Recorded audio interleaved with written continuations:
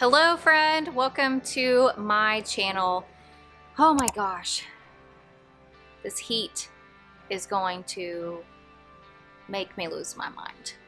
It is probably the worst heat we've had in Texas since I can remember, and I've been here since '99, and this heat is just crazy pants. But my to-do list still got to go on, and this week we are going to attempt to start the new table project for the office. So let's recap what that is going to be.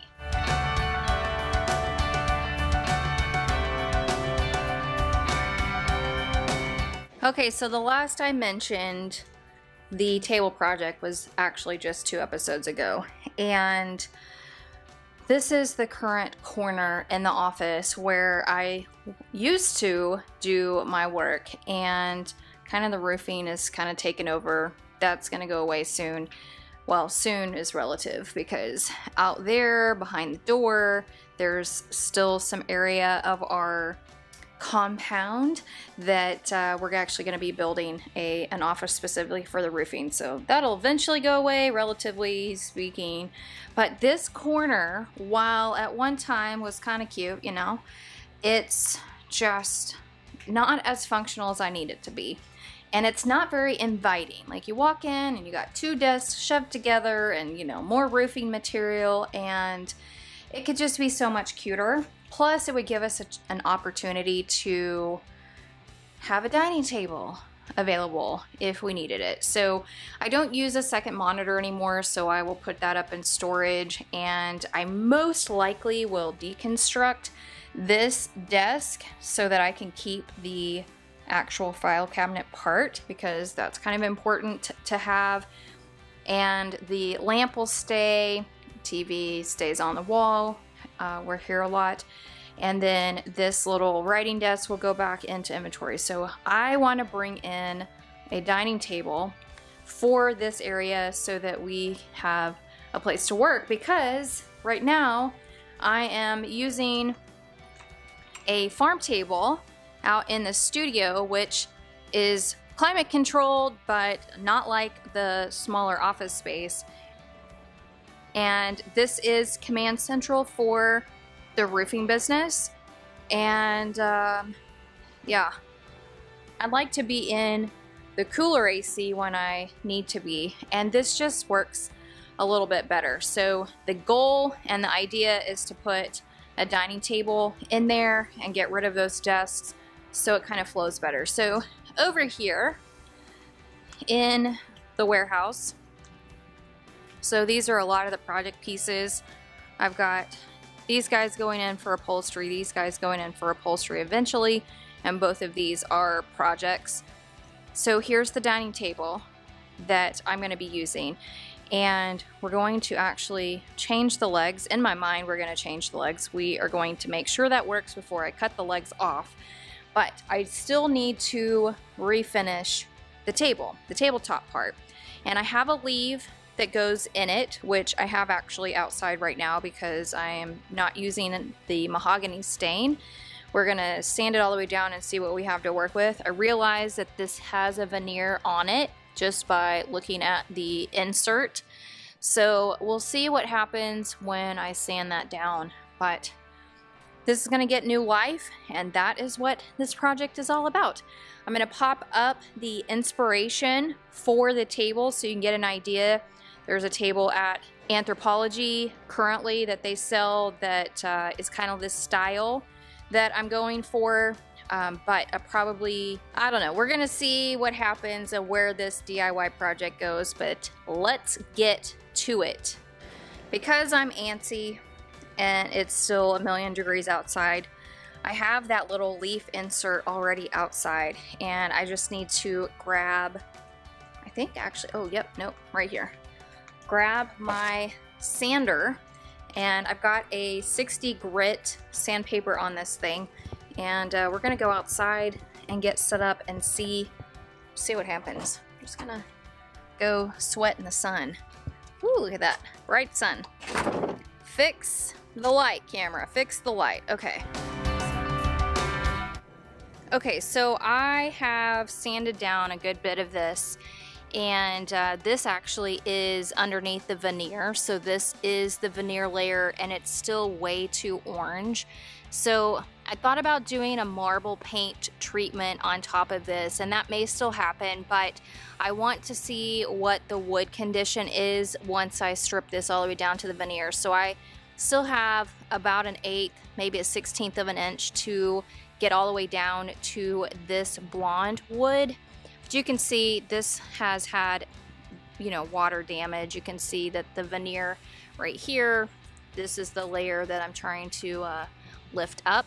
If I show you the underside of this, you'll see that the underside even has a veneer layer on it.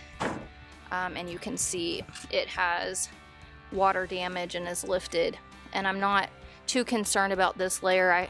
I could rip it off and not be bothered, but that's not the layer that's gonna be seen. This layer is. So this is the area that I haven't sanded.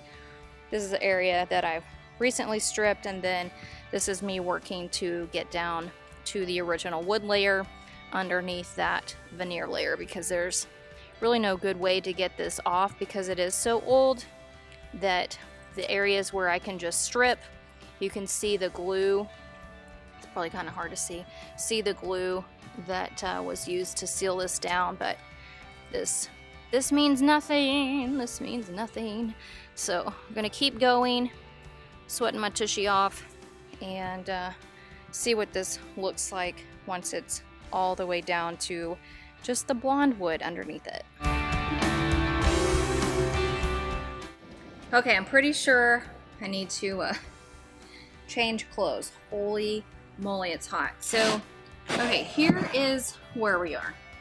This section is all the way to the original wood piece.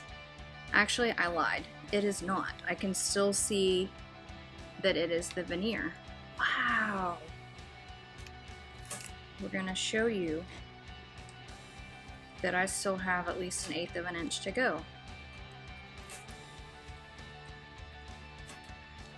Which may mean we do the treatment I thought about doing anyway. So this is the actual original wood. That veneer is still fairly thick. I don't know if we'll find it, but anyway, oh, there it goes. You see? Don't watch me. There you go. Still pretty thick. So I saw a tutorial, I'm gonna have to go find it again, on creating a marble effect. And I actually might do this with countertop stuff. I've seen a couple of DIY bloggers and influencers do marbling on their countertops. So I might attempt to do that. I saw somebody do that with paint. I'm just trying to come up with the best solution for how often it's going to be used. So keeping that in mind, I know I could paint it, but ultimately it's still a decision to be made. So that is what is next, and making that decision. The other thing to this particular thing is that I'm gonna have to figure out what to do with the edges. This is going to be seen, this edge and the other edge. And if we go back over to the actual table itself, so let's go do that. So if we walk back over to the table itself, there's still quite a lot to contend with that would take sanding. And I don't have any qualms about sanding things. Like, all of this can be sanded with no issue. So I'm not worried about that part. The part that I'm worried about is if I salvage the feet. So let's just get comfy down here on the floor. If I salvage the legs, then they have to be sanded or painted as well. And the goal is to not use these legs. The goal is to make this kind of a pillar style table.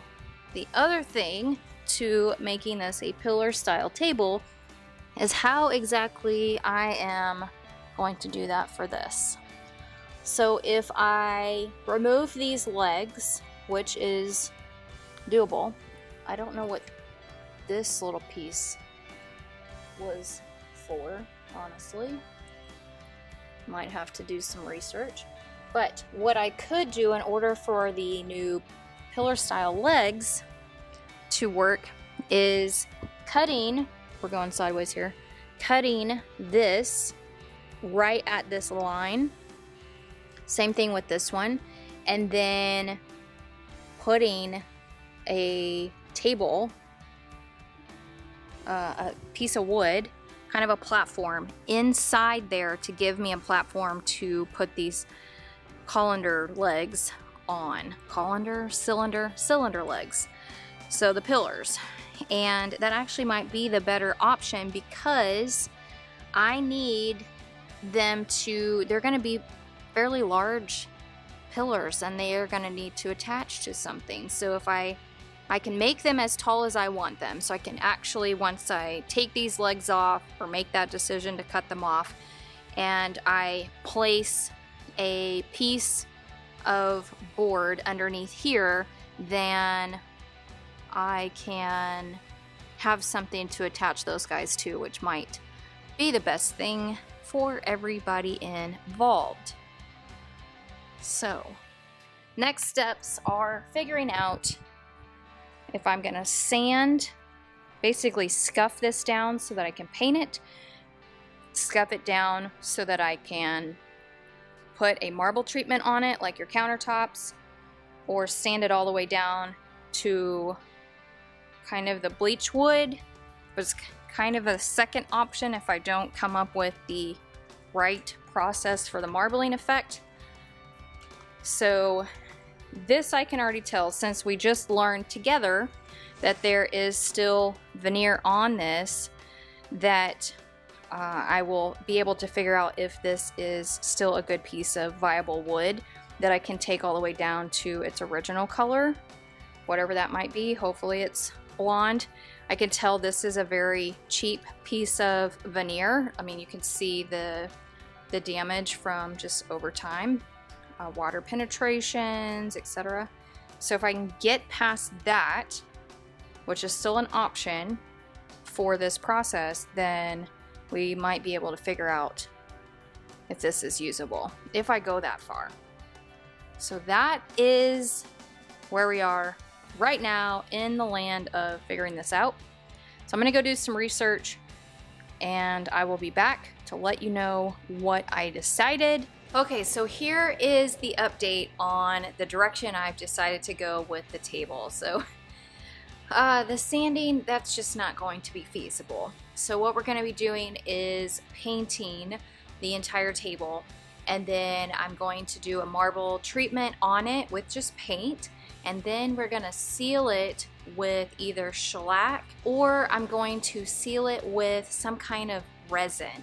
So I've seen 2 or 3 different types of sealers in tutorials, so I've got to do some more research to figure out what is the best option to go for.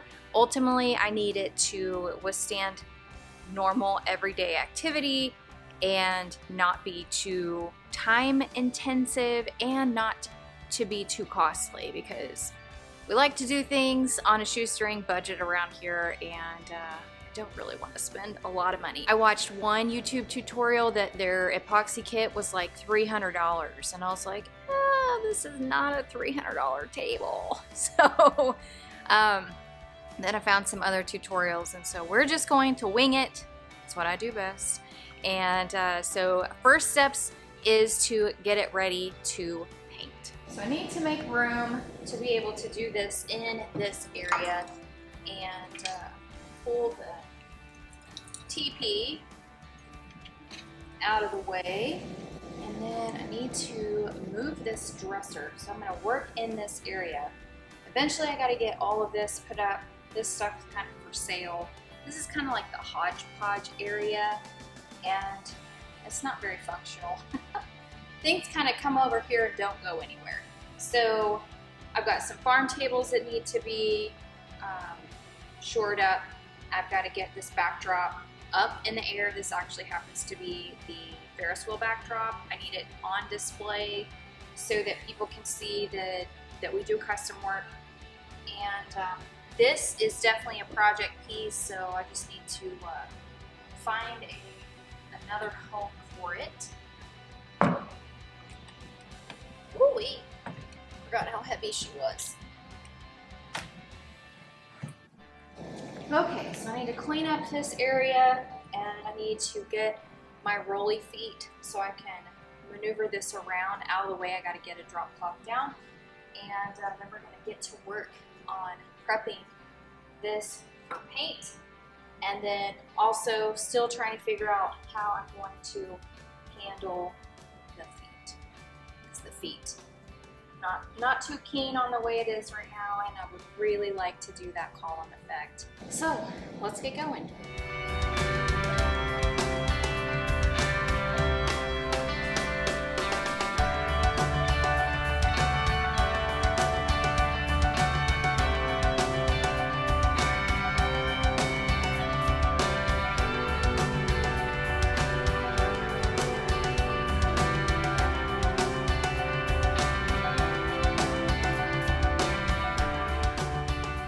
Alright, so prep work is complete.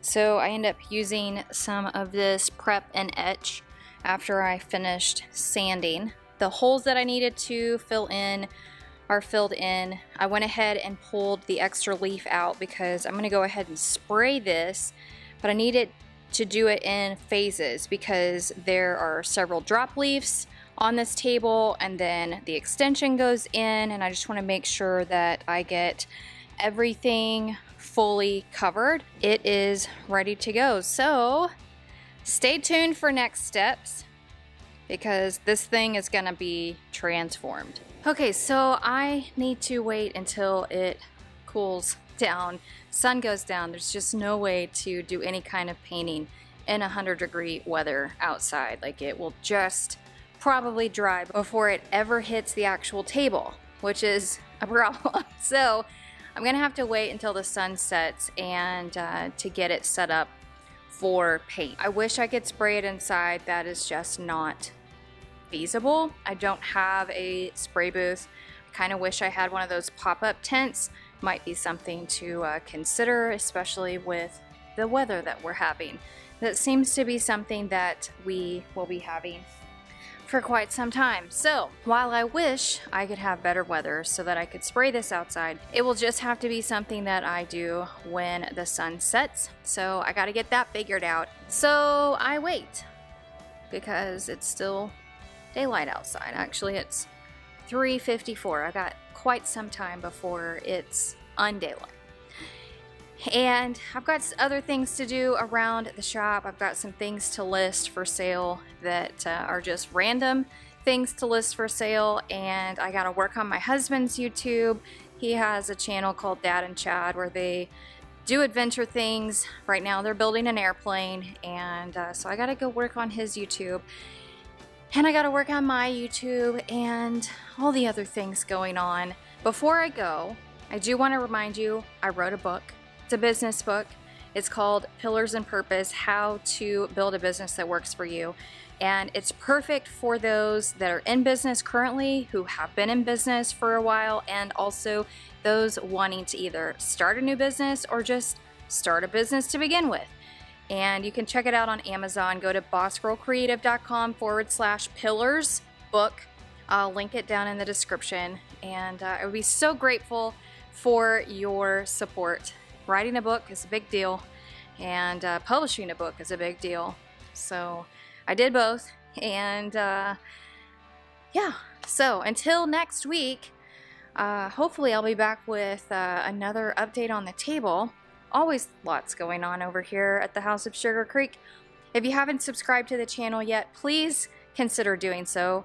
I will have a bubble pop up right over here that is a picture of my face.